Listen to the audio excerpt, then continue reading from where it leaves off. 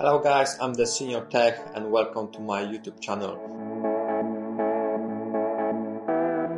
Today I would like to show you how to replace timing belt on 1600 TDCi Ford engine. As you can see, engine mount been removed. Follow to the next step. Undo 3 8mm bolts and remove tensioner. Now remove the upper timing belt cover. Undo 4 bolts and remove engine mount bracket.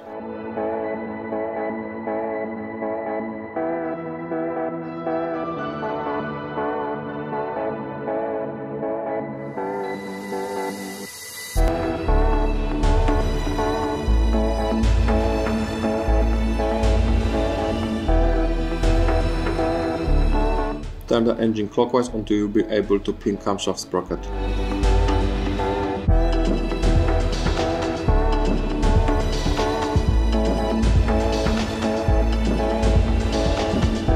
Undo crankshaft bolt and remove the pulley.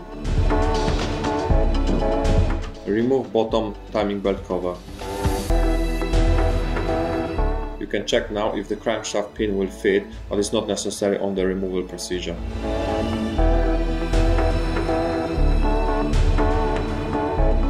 Pin the high pressure fuel pump as well.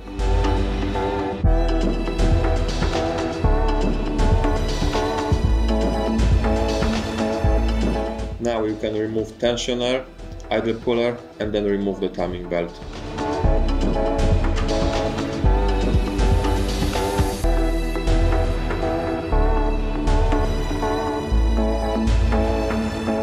Once timing belt is off, you can remove crankshaft pulley. Be careful when handling it, as it's got the magnetic ring around, and when you damage it, the engine will not start.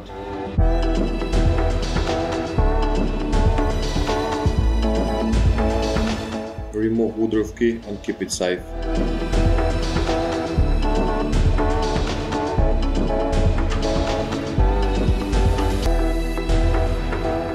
Now we have access to water pump. Simply remove 7 bolts and just be careful on escaping coolant. Prepare matting face for new coolant pump gasket.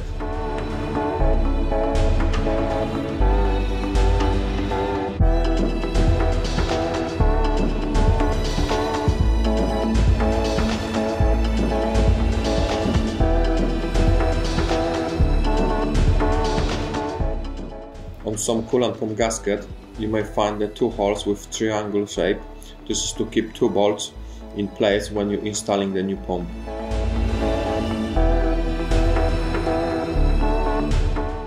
Now install the new belt and crankshaft pulley.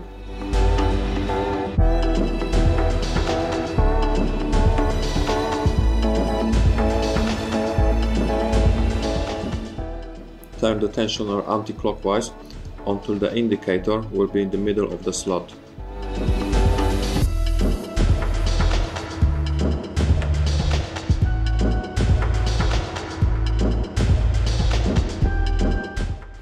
Recheck all pins, crankshaft pin, camshaft pin and high pressure fuel pump pin.